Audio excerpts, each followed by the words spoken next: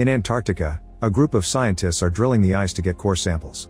As the drill goes down, the ice starts to crack under their camp and soon the drill starts to sink.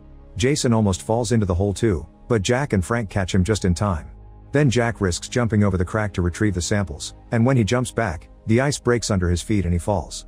Thankfully he manages to use an axe to hold on and his friends bring him back up to watch how the entire ice shelf is breaking. Sometime later, Jack attends the UN conference on global warming in New Delhi to tell all the world leaders that the Earth will go through a new ice age, which will freeze everything on the planet. When the politicians ask how much time is left, Jack explains that it may take some centuries, but if they don't stop using fossil fuels soon, their grandchildren will face the consequences. Unfortunately, the politicians point out this would cost lots of money and call Jack's speech sensationalist claims. Outside the building, people are protesting against climate change and a reporter comments on the snow, which never happened in this area before and is sending the city into chaos. After the conference, Jack meets Terry, who works for the National Oceanic and Atmospheric Administration. Terry agrees with Jack's points and they leave together to share theories. A few days later at Terry's monitoring station in Scotland, an employee notices that a buoy is showing a huge temperature drop, but his coworker just thinks a strong wave must have knocked it about. When Terry comes back, they don't tell him about it. In Japan, it seems to be a normal rainy day when suddenly, huge hailstones start falling from the sky, destroying vehicles and buildings and even killing a few people. In the USA, reports about Hurricane Noelani have taken weather experts by surprise. This is the strongest hurricane ever recorded and is killing hundreds of people. At the International Space Station, the astronauts are shocked to notice unusual gigantic storms forming in the Earth's sky. Meanwhile, Jack's son Sam is flying to New York with his friend Brian and his crush Laura. Sam is afraid of flying and he only gets even more nervous when the plane enters the huge storm, which causes it to shake. Suddenly the pilot announces they'll go through some turbulence, so everyone fastens their seatbelts and holds tight as the shaking gets worse and bags begin falling all over the corridor. Thankfully it doesn't last long and Sam realizes he's holding Laura's hand, so he has to let go. When they make it to New York, they're surprised to see a large group of birds flying west, almost as if they were escaping from something. In fact, animals in farms and zoos are also behaving strangely, as if they were afraid. Sam and his friends go to the competition and do quite well, but Sam can't help noticing that a boy from another school called JD keeps on flirting with Laura. Later in the monitoring station, Terry finally notices the buoy registering the drop in ocean temperature. The employee tells him what he saw the other day, but they soon discover multiple buoys are sending the same report, meaning it's not a malfunction. Terry decides to call Jack and tell him his theory is occurring at a great speed, which hasn't happened since the last ice age 10,000 years ago. The only forecast model capable of plotting this scenario is Jack's. While newscasts inform that Hurricane Noelani is getting worse and the Coast Guard closed the beaches, a technician in a weather monitoring center in California is getting busy with his girlfriend instead of working.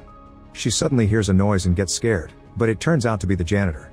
At that moment the phone rings and the technician gets a distress call from a reporter in LA, who reveals that it's raining hailstones the size of golf balls. The technician checks the TV and learns that a tornado is starting to form in LA, so he calls his boss to warn him. The man goes outside and discovers the tornado is bigger than average. Back to Jack, he and his co-workers watch the reports of the news helicopters, which are filming how several tornadoes are forming very quickly around LA and destroying everything in their path. People panic and try to get away, but even large vehicles are blown away and soon buildings start to crumble too. The Weather Monitoring Center is also hit and barely gets to stand on the ruins afterward. Soon the president orders the suspension of all air traffic, but 2 planes don't get back in time and crash in the Midwest. An emergency meeting is conducted at the Office of Global Change in Washington, D.C., and they share reports of strange and violent weather from all over the world. Thanks to Terry's confirmation, Jack can explain that this is happening because of the North Atlantic currents, which are affected by the polar ice that is melting due to global warming.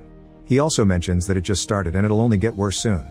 However, a climate shift is still a theory, so Jack's boss gives him 48 hours to find proof to send to the government. With the help of Frank, Jason, and NASA's meteorologist Janet, Jack begins working hard on writing a good report to the point that he doesn't sleep for 24 hours. When he finally takes a break, his team manages to finish some calculations and they discover there are only 6 to 8 weeks before a new ice age hits the Earth. The next day, Jack gets a call from Sam, who explains he's stuck in New York because the not-stopping rain is flooding the city and has caused many closures.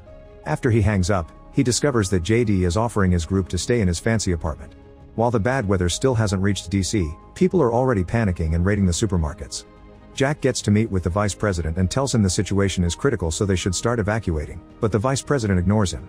Meanwhile in Northern Europe, it has been snowing at a crazy speed for the last 24 hours with no sign of stopping. A search and rescue team is sent to retrieve the royal family, but the helicopters have zero visibility and end up flying in the eye of the storm. Soon the chopper's instruments and blades start freezing, causing them to fall and crash. Only one pilot manages to survive, but as soon as he peeks outside, he is frozen to death. Terry hears of this incident and sends confidential data to Jack because he has a more powerful computer to analyze it. This is how they discover a hurricane forming over land, which isn't supposed to happen. In New York, it's already been raining for 3 days and all trains have been suspended, and the water is now pouring out of street manholes. In Canada, the ocean rose by 25 feet in seconds and has caused terrible storms too. In fact, there are reports of a tropical hurricane. Sam and his friends see these reports on TV right before the power goes out, and JD announces he wants to go pick up his brother, so he offers to give the group a ride too. When they leave the building, they see that the city is in absolute chaos and the flood is rising. To make matters worse, employees in the local zoo discover the wolves have escaped. Many people are rushing to hide in the National Library, although a homeless man isn't allowed inside because of his dog. Vehicles can't move anymore because of the water, and many people get stuck inside their cars. Sam's group begins running toward the library too, but Laura stays back to help a family in a car, getting her leg injured in the process. Suddenly a huge tsunami appears out of nowhere and hits the Statue of Liberty before slowly engulfing the city, killing thousands of people.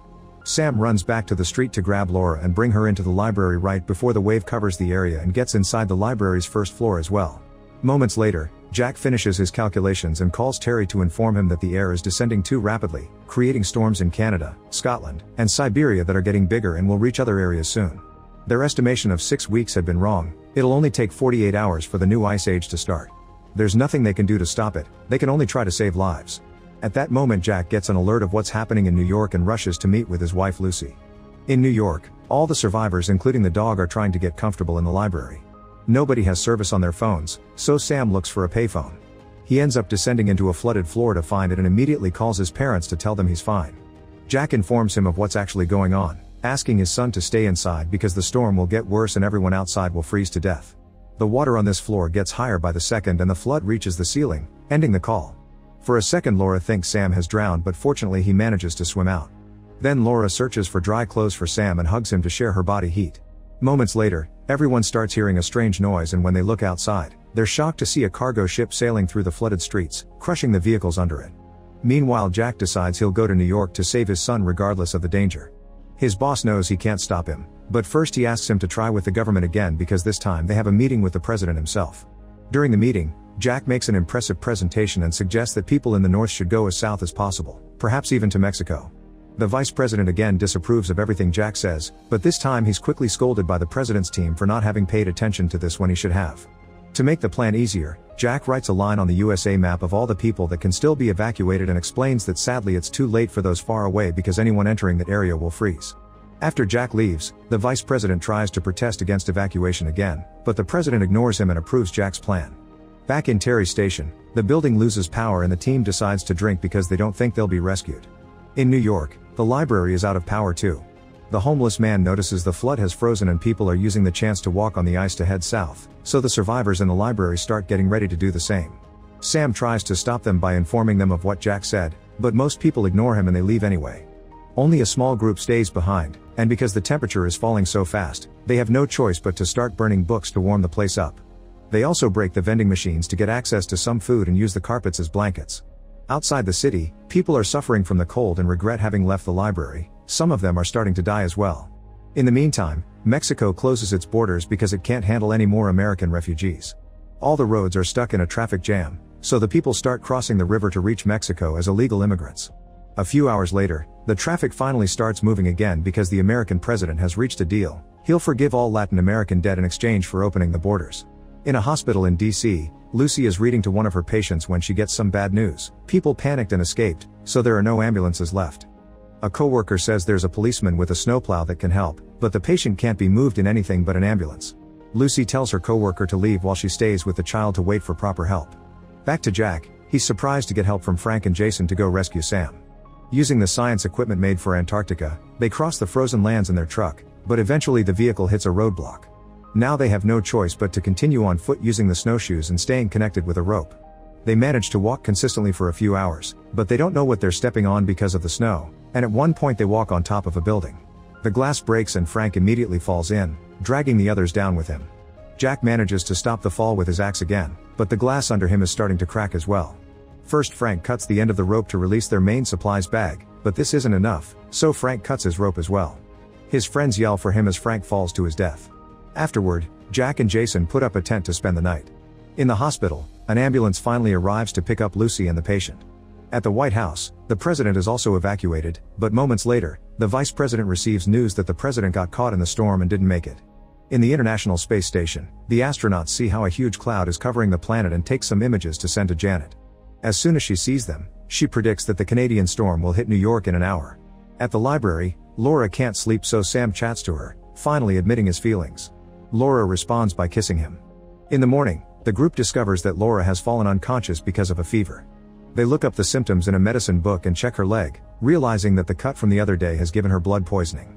The book says she needs penicillin immediately or she'll lose the leg, so Sam decides to go into the cargo ship to search for medicine, and Brian and JD volunteer to help.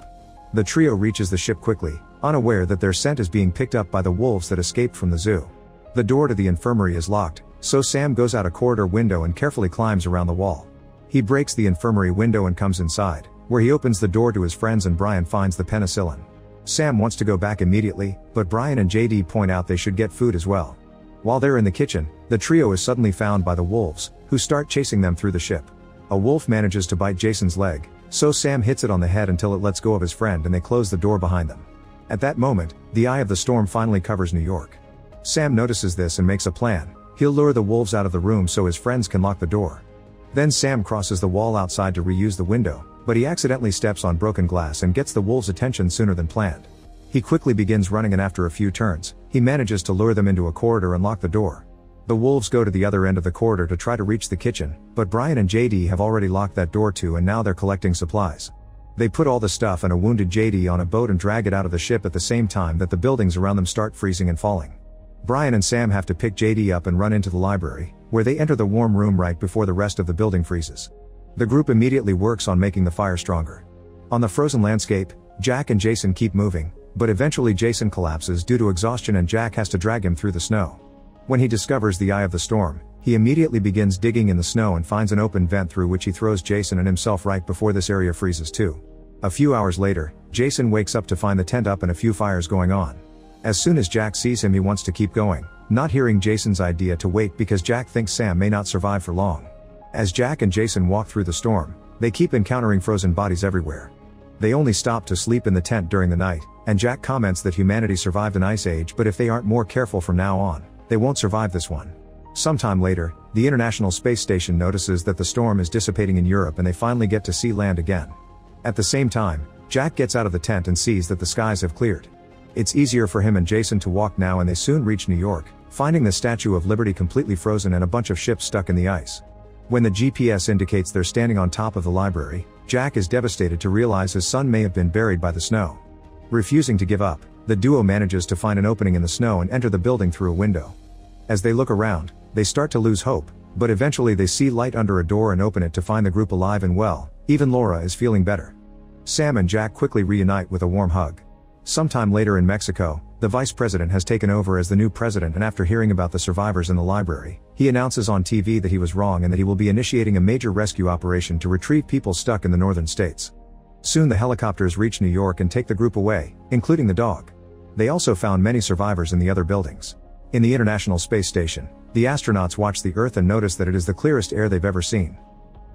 Make sure to subscribe and turn on notifications so you can watch more videos like this. Thanks for watching.